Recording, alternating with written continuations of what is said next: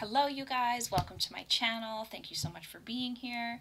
You might recognize me from TikTok. I do a little bit of true crime over there, but here I am on YouTube finally. It's been a long time coming, but I'm finally here. I'm finally doing it. So let's get right into it. Today we're going to be talking about Peter Woodcock. He is Canada's youngest serial killer, and between the months of September of 1956 to January of 1957, he murdered 3 children. He would later change his name to David Michael Krueger in 1982, I believe. But during this, I will be calling him Peter Woodcock. That is the name he was born with. I think he changed it. He changed it for narcissistic reasons, obviously, and it was paid for by the government because he has been institutionalized, or excuse me, he was institutionalized for his entire almost his entire natural born life. I did a ton of research for this case. I read 2 really amazing books. I highly suggest you look into those. They provide a ton of really amazing information.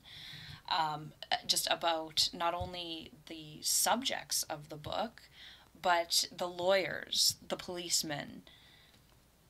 It's fascinating how something like this could even happen.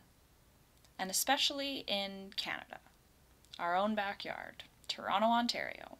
So I first want to put a warning onto this video. Viewer discretion is strongly advised. There is talk about, obviously, murder, but children are involved, and children are SA'd, and it's really heavy stuff. So viewer discretion is advised. So Peter Woodcock is Canada's youngest serial killer. He was dubbed as the serial killer they could not cure. And between September 1956 and January 1957, he murdered 3 children, and he was only 17 years old at the time. He would spend almost his entire life institutionalized, and on his very first day out in 35 years on a day pass, he murdered again. So we're going to start right at the beginning. Peter Woodcock was born March 5th, 1939, to a teen mom, either 17 or 19, depending on which report you read. She kept Peter for 1 month, and then he was given over to the Children's Aid Society. So, for whatever reason, the Children's Aid Society didn't want Peter to bond with anybody, so he was bounced around from foster home to foster home. It didn't help that he was just a very odd child to begin with. He never stopped crying, he never ate, he didn't sleep, he would scream if somebody got too physically close to him, and he was just an odd kid. And so I think it was really easy to bounce him around foster home to foster home because he was just unwanted.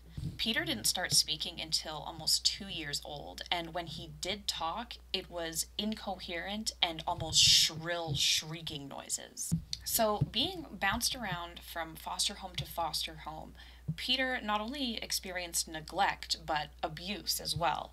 Although it's not well documented, one of the only incidences of abuse documented is when he was 2 years old, he went into the emergency room with a twisted neck, and that required surgery.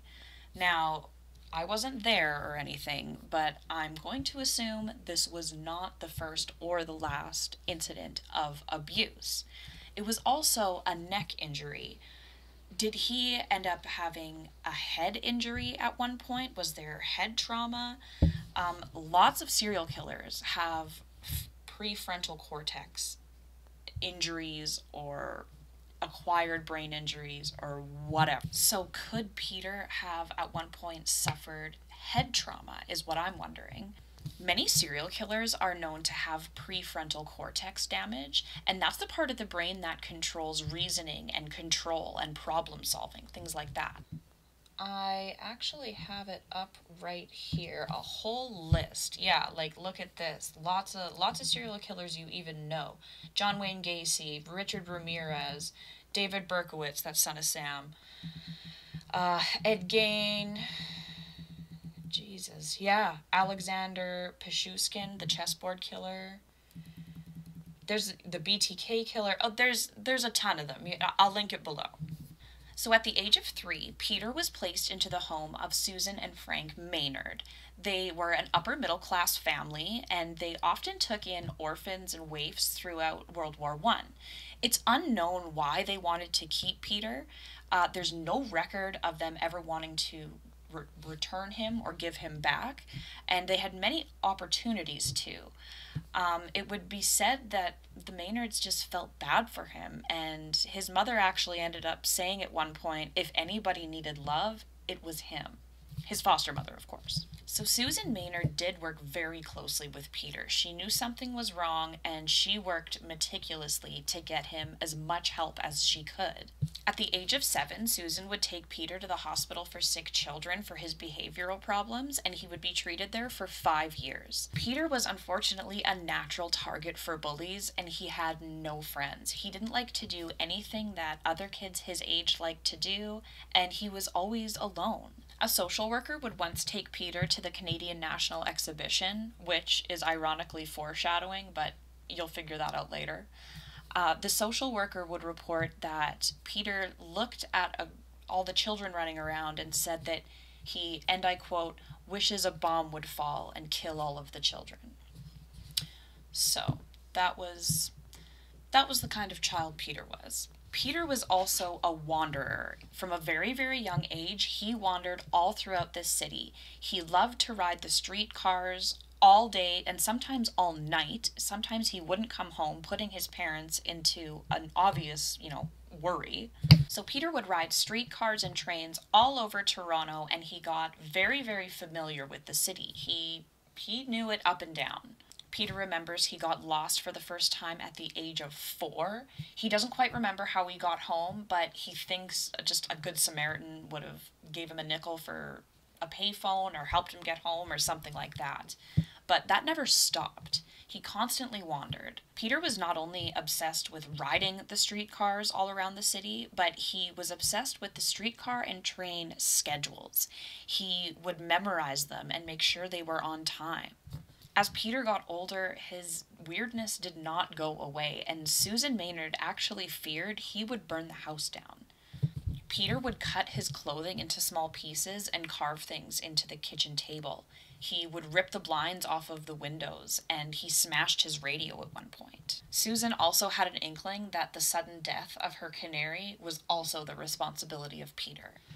It's said that she left the house very briefly for about 20 minutes, and when she came home, her canary was laying on the piano on its back, surrounded by candles. Peter blamed the dog, but it seemed that Peter had little to no self-control. Susan once told somebody at the Children's Aid Society that she thinks Peter would do better if they formally adopted him, and she was advised against this. Why? It's obvious that the kid was strange, not a little strange. He was quite strange.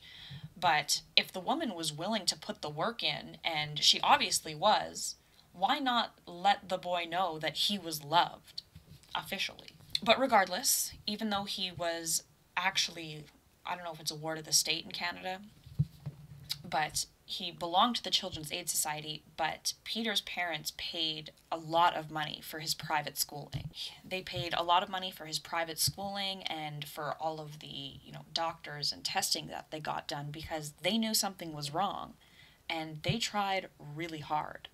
So Peter, of course, did not do well in public school, so he was sent to Waycroft Private School, where he also did not do well. Like I said, he was a natural target for bullies. He was a magnet for them. In 1950, when Peter was 11 years old, he was being considered for the Sunnyside Children's Centre in Kingston, Ontario, and it was a school for disturbed children. He would be sent there, and he would describe his time at Sunnyside as the best years of his life. When Peter was 14 years old, the school wanted to release him, which was totally normal at the time, but he was absolutely not ready. Peter was still as strange as they came and kind of lived in a fantasy world. Peter had this imaginary group of boys that he led that he called the Winchester Heights Gang. It was a group of 500 invisible but obedient boys. This would make Peter feel powerful and like he had control over something. Like any kid, Peter thought a lot about sex, but in my opinion, he was hypersexual. At 13, when Peter was at Sunnyside, he would be caught by the superintendent having consenting sex with a 12-year-old girl. In 1954, Peter would be released, sent home, and back to Waycroft. This was a huge mistake. Peter would spend 1 year at Waycroft and then transfer to Lawrence Park Collegiate. He would spend 6 miserable weeks at Lawrence Park and wanted out. And then a couple weeks after that, Peter started at Bloordale College School and would stay there from grades 9 to 11. When Peter returned from Kingston, he got this beautiful red and white bicycle. With his love of wandering, Peter began to ride all over Toronto, getting even more familiar with the side streets and the back streets that you can't access by car. On weekends, Peter would cover between 50 and 60 miles, which is 80 to 96 kilometers. That's a lot. That's a distance. In February of 1956, Peter started to develop new interests, including small children and human anatomy. He would fantasize about killing young kids and dissecting them. Peter started molesting children and engaging them in sex games, bribing them with rides on his beautiful bicycle. Peter would begin to get more violent with these attacks as time went on. He would not only molest these children, but he would choke them until they were unconscious, leave them to wake up usually naked, alone, and scared. June of 1956 would be the first recorded incident Peter Woodcock was involved in. It wasn't recorded well, but it was recorded. It was recorded in a notebook, and we'll come back to that. In one of Peter's wandering adventures, he would meet a 10-year-old girl who he would say wanted to die and was grateful when he offered to kill her. This poor girl came from a troubled family life. Her parents were divorcing, but her mother blamed her because her father was abusing her at night in her bed. So, that's that. Blame the 10-year-old. Good stuff. So the pair talked for weeks leading up to the incident, and they even made a plan. Peter would take her to the Don Valley, but between dawdling and not knowing the area as well as he thought he did, he couldn't go through with the plan. He had planned on killing and dissecting this little girl. A full anatomy lesson, as he put it. Meanwhile, this girl's parents thought she had been kidnapped and notified police. With it getting dark, the pair abandoned their plan and walked to a payphone where this girl called her parents, told her, "No, I haven't been kidnapped," told them where they were, and the police came. When the cops arrived, there she was with a strange older boy. Nothing really came of this except for the cops taking Peter home. This threw Peter's mother into a rage. Not only did the cops take her home, but there was a cop car outside of her house, and she did not like that at all. Nothing really came of it, like I said. Peter's parents gave him a good talking to. He threatened to kill himself, but it was pretty, in my opinion, he was like, why don't I just go and kill myself? And then his parents were like, followed him into his bedroom. So other than angering his parents and upsetting his mother quite a bit, all that came of this was his name and address being jotted down in a notebook and his father telling him, don't pick up any more kids. On September 15th, 1956, Peter Woodcock would commit his first murder. 7-year-old Wayne Millett had traveled from Sealy's Bay, Ontario to Toronto, Ontario with his family to see his maternal grandmother. The family arrived, exchanged pleasantries, all that good stuff. 2 of Wayne's older brothers went to a movie, and he played out in the front yard of his grandmother's house. As it grew darker, Wayne disappeared. His mother was a little bit worried and called the police for the first time at 8:15. Wayne's father tried to calm his mother down and say, like, he's probably at the movies with his brothers. He'll be home. When he did not arrive home with his brothers, Wayne's mother called the police again, and a search would commence after that. Wayne's body was found at 2:30 a.m. on the Canadian National Exhibition ground. Wayne had been suffocated. His clothes had been taken off and put back on. There were scratches all over his body and bite marks on his thighs. There had been garbage stuffed into his mouth, and the perpetrator took a bowel movement right beside the body. It was said that when they found him, there were still tears visible on his cheeks. Wayne's father identified him, he was sent for an autopsy, and they placed the time of death at around 9 p.m. Wayne had wandered onto the Canadian National Exhibition grounds, presumably to watch the trains, where he was met with a boy on a bicycle who also shared a love of trains. Witnesses place Wayne with a skinny youth on a bicycle around 15 years old.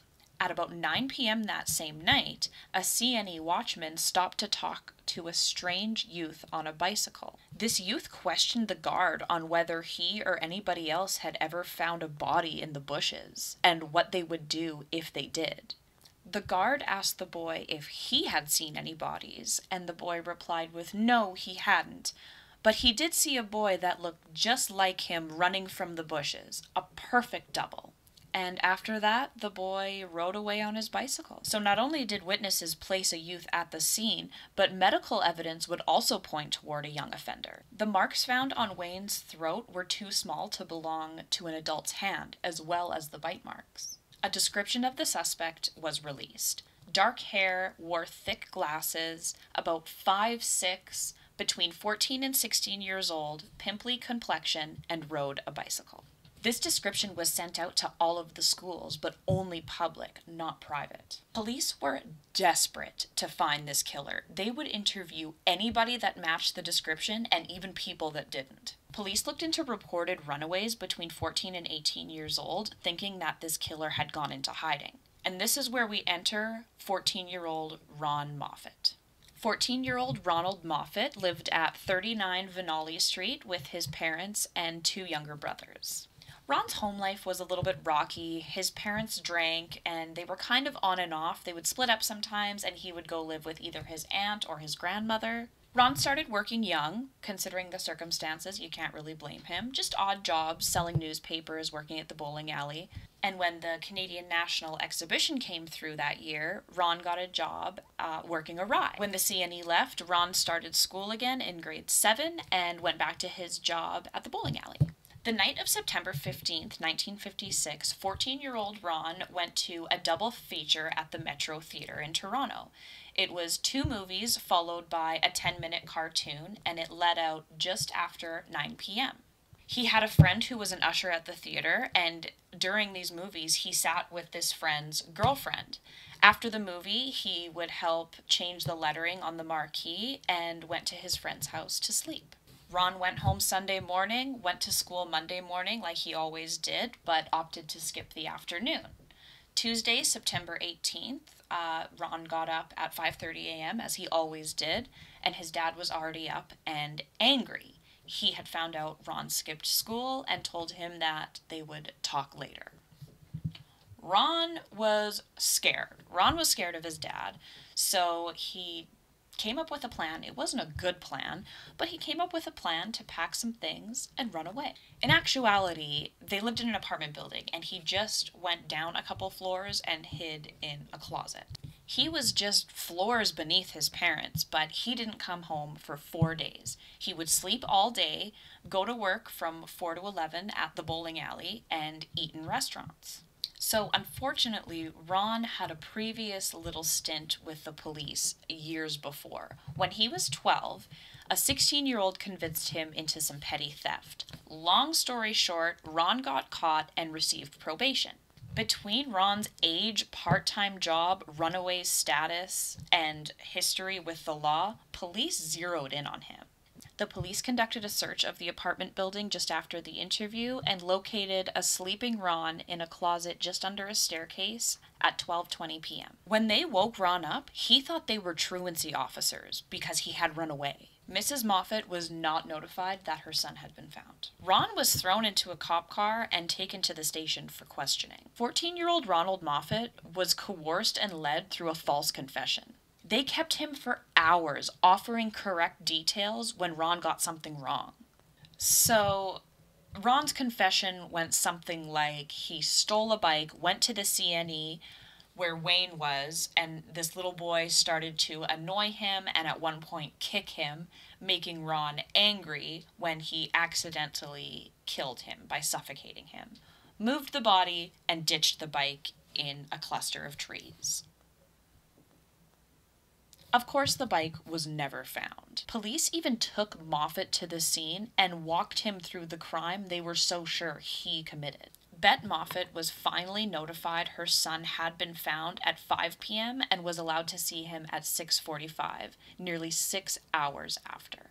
There were major differences between this described suspect and Ronald Moffat. Ron was 5'9", didn't wear glasses, and most importantly, he could not ride a bike. Ron had terrible balance. Although multiple witnesses place Ron at the Metro at the time of the murder and even say they changed the letters with him after, his false confession damned him. I don't know why people make false confessions, but it happens all the time, especially juveniles and those who are mentally handicapped. Police often coerce confessions out of people just because they are so sure or they are so desperate to find the killer. Have you ever seen Making a Murderer? That's a good example. I haven't actually finished that. I should. But I know that's a good example. Anyway, even though, witnesses placed him at the Metro, he doesn't match the description, all that stuff. They made casts of Ron's teeth and said that it matched the bite marks on Wayne's thighs. Through my research with this case, actually, I learned that dental evidence isn't as damning as movies and shows make you think. I always thought that, they got a dental imprint, they're good, they can match that to anything. I learned that dental evidence is rocky even today. So imagine what it was like in 1956. Ron was found guilty of murdering 7-year-old Wayne Millette and was to undergo psychiatric testing before sentencing. During this time, Ron was given sodium pentothal, also known as truth serum. This is supposed to put the patient in a daze and make them more vulnerable to admit to their crimes. Moffat underwent this testing but was never told his results. Mrs. Moffat would argue that they didn't release the results because they knew he was innocent and didn't want to admit that they were wrong. Ron would spend 1 month at the Toronto Psychiatric Hospital while he waited for sentencing. While Ron Moffat was being wrongly convicted, Peter Woodcock was out every weekend molesting small kids. Less than a month after his first kill, on October 6, 1956, Woodcock would strike again. Peter met 9-year-old Gary Morris at the St. Lawrence Market and naturally asked the boy if he wanted to go on a ride on his bicycle. Peter would take Gary to Cherry Beach, which was at the time an overgrown, desolate area known for crime. Peter would choke Gary until he passed out, undress him, examine him, and then viciously attack him. Autopsy reports would show that Gary suffered from a ruptured liver, which in itself could be fatal, but the actual cause of death was asphyxiation, just like Wayne Millette. It appeared Peter had jumped on Gary, like he had taken a running start and landed on him on his knees. There was also bite marks on his neck. With Wayne's murderer behind bars, police did not give the striking similarities between cases a second look. They didn't think they were connected. They even claimed that the bite marks did not match. On New Year's Day of 1957, a report came in of a young girl being choked and sexually assaulted, but did not die. The girl gave the exact same description that they had kept on hearing. Dark hair, thick glasses, pimply face, teenager, on a bike. The family didn't want this girl to have to go through anything else, and they kept her out of the news. On Saturday, January 19th, 1957, 4-year-old Carol Voice was playing with her friend Johnny on Danforth Avenue while their mothers chatted inside. Peter approached the pair and asked them how old they were and if they liked his bicycle. Of course, they both said yes. Peter asked if they'd like to go for a ride. Another resounding yes. And at first, Peter was going to take Johnny. He said, okay, let's go. And then at the last second, he said, actually, I'll take you, and pointed at Carol. He walked away holding Carol's hand and pushing his bike with his other hand. A witness would then see Carol riding on Peter's handlebars just 1 block over. Now, I read 2 different accounts. I read that Johnny went inside and announced that Carol had gone on a ride with a high school boy. But then in another account, I read that Mrs. Voice came outside and was like, where's Carol? And Johnny said she went for a ride with a high school boy. But regardless, Mrs. Voice found out her daughter was missing and immediately started frantically looking for her. There was a police officer in the area, and she said, oh my God, I can't find my kid. He took her to the police station, and Carol was officially reported missing at 4:20 p.m. At 11:09 p.m., police would locate Carol's deceased body in the Rosedale Ravine near the Prince Edward Viaduct in the Don Valley. Peter strangled Carol until she passed out, but this did not kill her. Peter gouged her eyes, undressed her, assaulted her, and then shoved a stick inside of her, officially causing her death by major hemorrhaging. Woodcock then tried to leave the scene with his bike but slipped down the ravine. He got angry and kicked Carol in the head. Witnesses placed Peter coming out of this ravine with his bike, and he even stopped a University of Toronto professor and told him, if there's a murder down there, they'll try and blame me. They placed Carol's death between 4 p.m. and 5 p.m., and they could see 2 sets of footprints approach the scene and only 1 set of footprints leave. They also found what appeared to be tire tracks about the size of a bicycle. A massive search effort commenced. Over 2,000 police officers were stopping people on the street, people that matched the description, people that didn't, anyone. They were once again desperate to find this killer. Peter Woodcock, however, was keeping it pretty cool. He frequently visited the police station near his house and was even welcomed there, and the day after he killed Carol, he went and visited the police station. On Sunday, January 20th, 4 young police officers were getting ready for their night shift, and they were discussing the Carol Voice case. Certain details of the case caught the attention of one police officer. He had been one of the officers that attended the case of the little girl wandering around the Don Valley with the odd teenage boy. The 4 policemen called their sergeant and started leafing through occurrence reports and their notebooks until they found exactly what they were looking for. An entry from June 1956, Peter Woodcock, Lytton Boulevard. On the morning of Monday, January 21st, 1957, 2 detectives arrested Peter Woodcock at his school. He did not resist. When brought down to the police station and asked about his whereabouts on Saturday, he said almost word for word what he said to George Sinclair at the CNE the night he killed Wayne.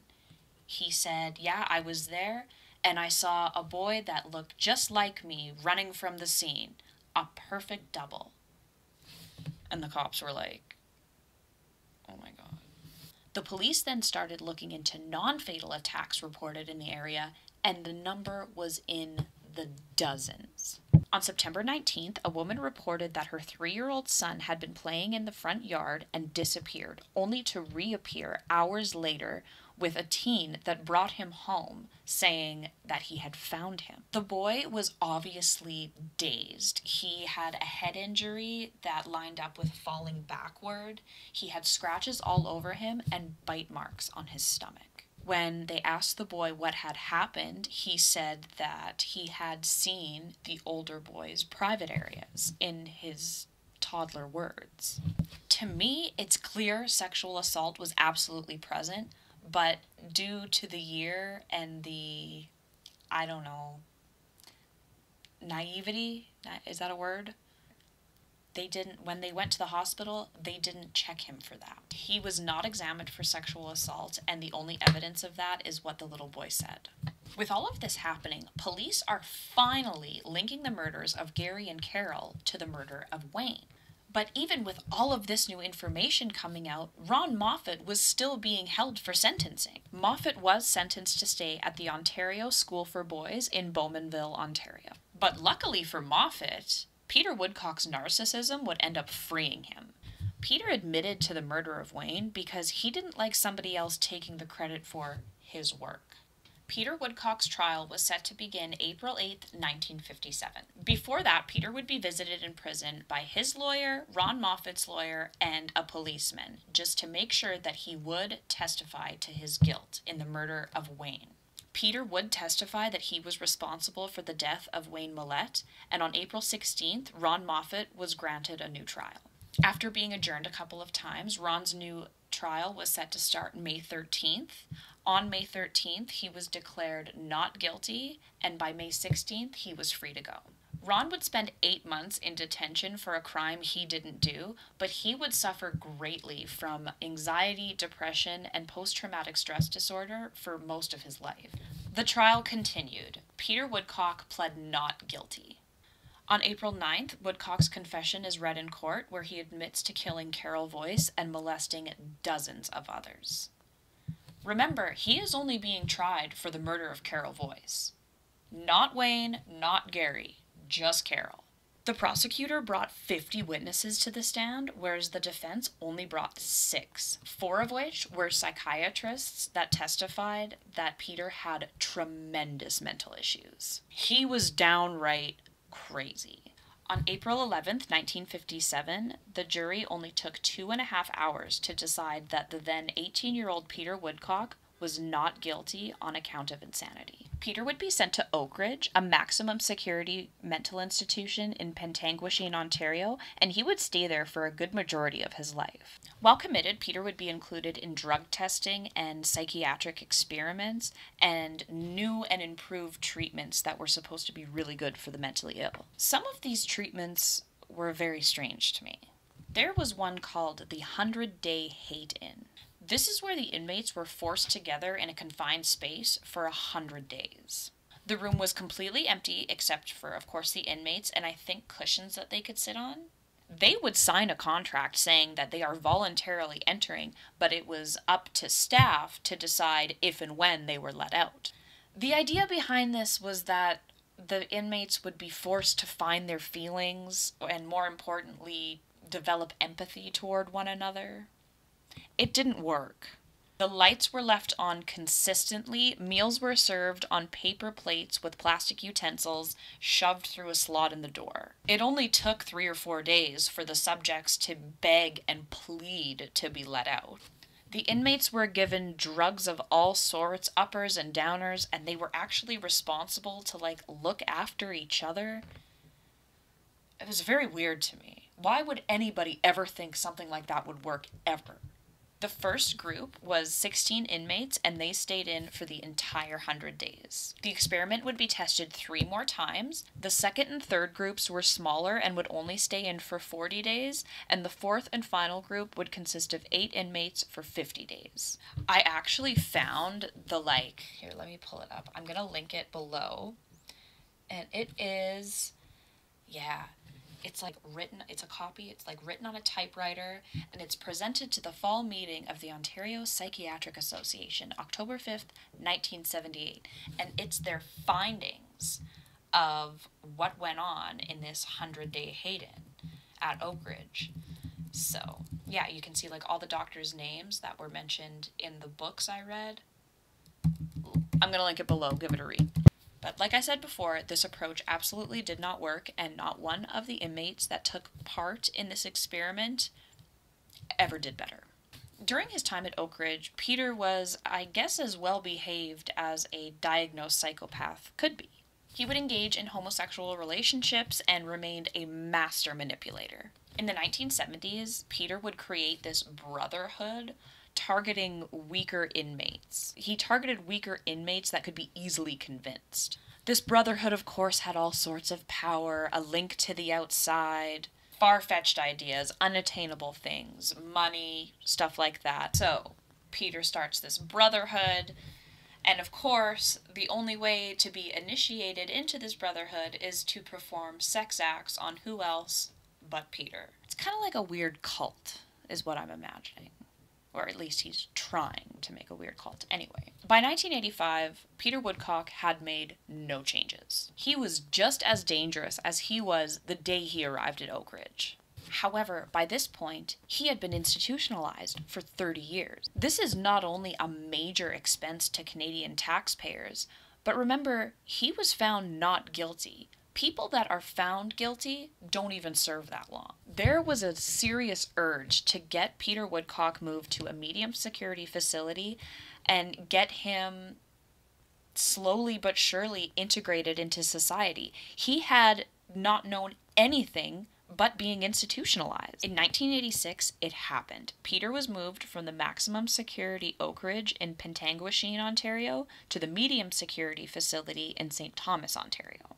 Doctors and staff at both facilities strongly advised against this. They would strongly advise against it, but he was transferred anyway. Peter Woodcock would spend weeks at St. Thomas before being shipped back to a maximum security.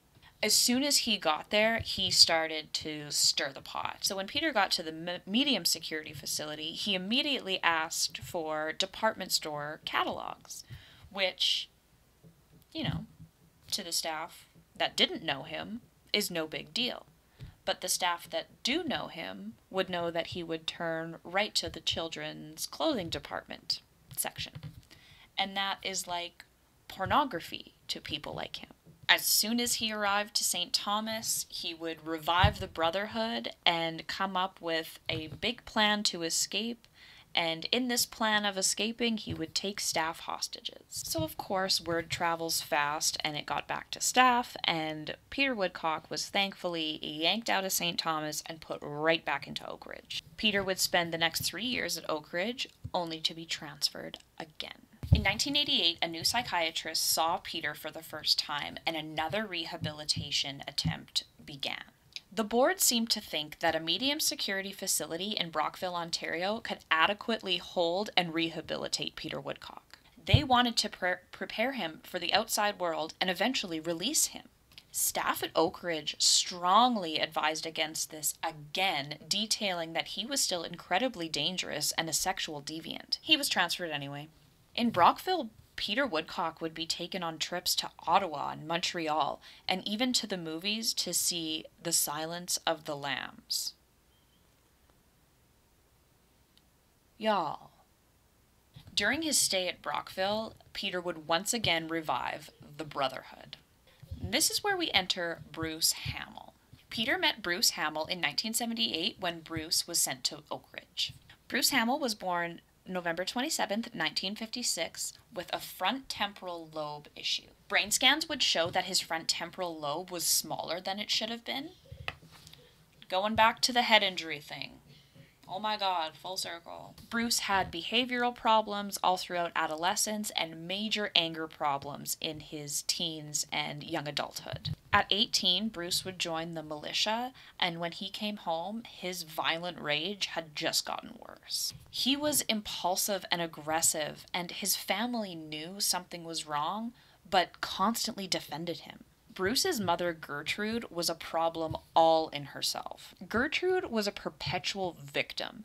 The entire world was always out to get her, and it was always someone else's fault. She was overprotective of her problematic son, and even told him to stop taking his medication because it wasn't working. Bruce had been seeing a psychiatrist, and Gertrude told him to stop going because it was a waste of time. See, I was gonna say, like, you know, the apple doesn't fall far from the tree, and like birds of a feather, but I don't know. It's hard to say, because look at the way Peter Woodcock ended up.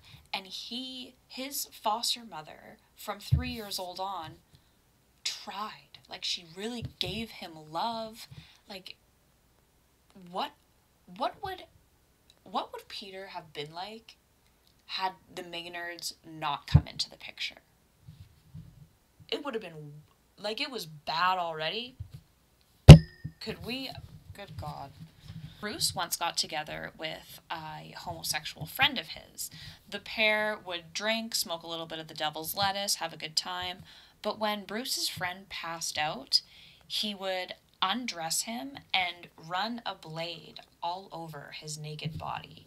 He didn't kill him, but that's some problematic behavior right there.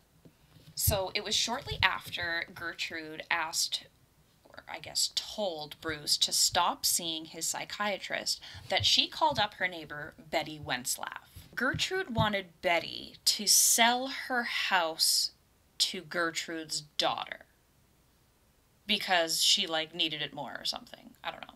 But when Betty Wentzlaff obviously was like, no thanks, I don't really want to sell my house, because that's kind of weird, Gertrude went off the deep end.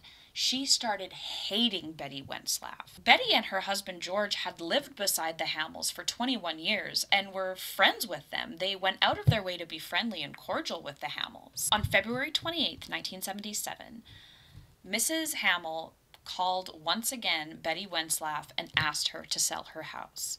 When Betty said, no, I'm not going to, Mrs. Hamel starts yelling at this poor woman, saying she's being unreasonable and totally taking their friendship for granted.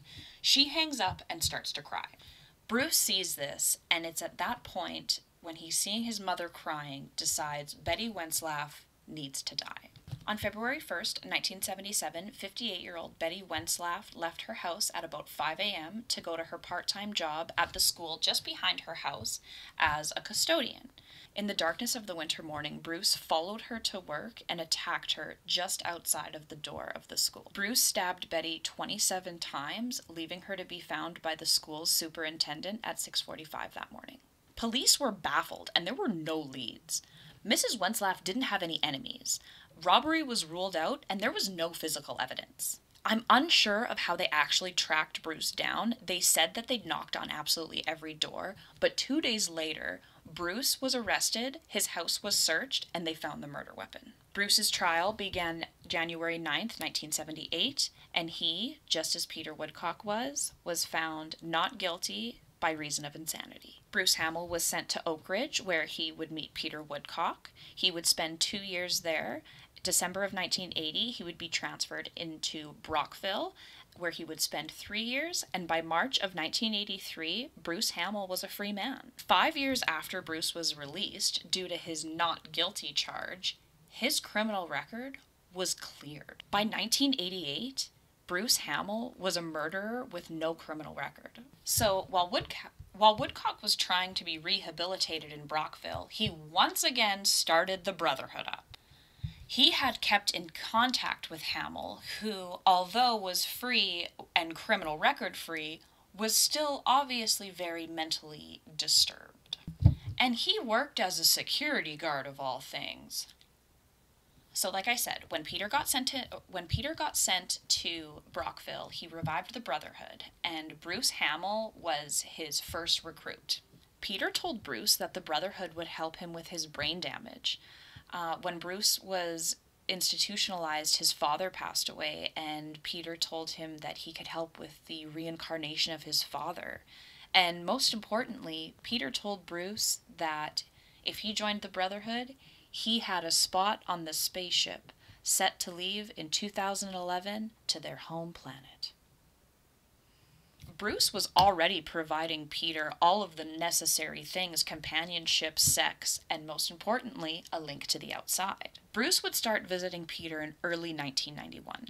During this time at Brockville, they had introduced a new day pass program, allowing patients off of hospital grounds with a sponsor, or an escort, if you will. Sponsors were allowed to sign patients out on day trips, and the only stipulations of being a sponsor was you could not have a criminal record. Although staff at Brockville were familiar with Bruce Hamel, they had to treat him like anybody else because, on paper, he was not a criminal. So, July 13th, 1991, Bruce Hamel would travel the 1-hour train ride from Ottawa to Brockville. He made his first stop at a Canadian Tire to purchase a knife, a hatchet, and a sleeping bag. He would make his second stop at a drugstore to buy some sleeping pills, and he would arrive at Brockville just shortly after 2 p.m. Bruce was supposed to sign Peter out on 2 day passes that day. One was just for the hospital grounds and one was for off hospital grounds. The pair were supposed to go to DQ, take a walk along the St. Lawrence River, grab a pizza from Swiss Chalet, and come back to the hospital, eat it together, and spend the night together. Instead, the pair would pick a spot, a secluded spot of shrubs. They would take the weapons that Hamill had brought and hide them along the trail. So the pair picks a spot, they hide their weapons, and they coincidentally run into just the person they're looking for, 27-year-old Dennis Kerr.